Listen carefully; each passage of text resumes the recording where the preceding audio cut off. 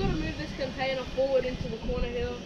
And last episode we broke the concrete, pulled it out, and we re-concreted it with the pulling point of the rocks, so this doesn't slip out. We're trying to spread the weight here, so it's not all just on the pulling point. So for the pulling point, we have 4 bags of concrete, massive welds, and a massive eye bolt there. 20mm threaded rod. And 20mm threaded rod. Bateman's Bay baseball team, represent. Don't say baseball, only losers play that.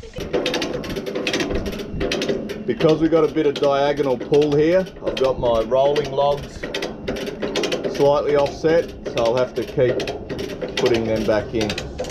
As concrete jack pulls, I'm just going to monitor this pulling point. Hopefully it'll settle. It is moving though, hopefully it's not just ripping out of the ground. So as we pulled, those rocks were slipping, so I just pegged them down into the virgin ground and it seemed to work quite well.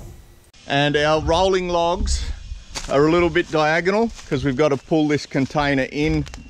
It's got to go about 1/2 metre back and 2.5 metres forward. So I think we're on the right trajectory.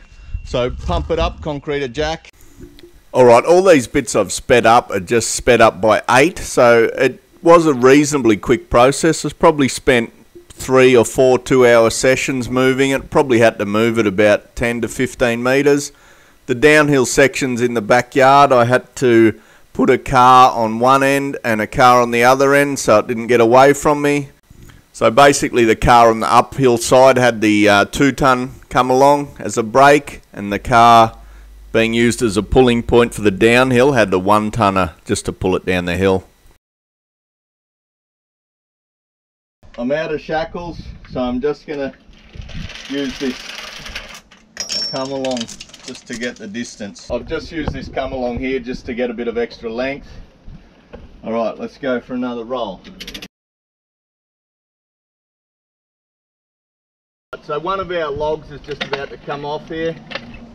So I'll just jack this up, reposition it. This is another illegal expedition. This is perfectly fine. This is an 1800 kilo trolley jack. Lifting This container weighs 2.24, but it's only lifting 1/4 of the container, or maybe closer to 1/3, so it does it easily. So it's lifting 1/2 of the container, everyone. Okay, Alright, so those are both reset. Alright, let's continue the pull. I've reset the logs. Alright, now it's rolling beautifully. Beautiful. So for this last 3 metres in towards the corner, there was nothing to pull off, so I just concreted in a pulling point just into the back corner of the backyard. And we had a little bit of drama when we pulled it out, but we reconcreted it and we were able to get that last bit of movement to get it exactly where we wanted it. And for the last 100 mils, I swapped to the smaller Comealong just so I could get every millimetre out of it. So using that trolley jack to just reposition the logs, you're able to get any movement you wanted out of the container. You could hook up from a different corner if you wanted to pull it a bit sideways. You could use the trolley jack to just reposition the logs on a different angle. And I was surprised how easily it was able to pull off the cars. My car has a really good electronic handbrake, so you could pull off that no worries. Car didn't even move. And it worked very well. There's the container.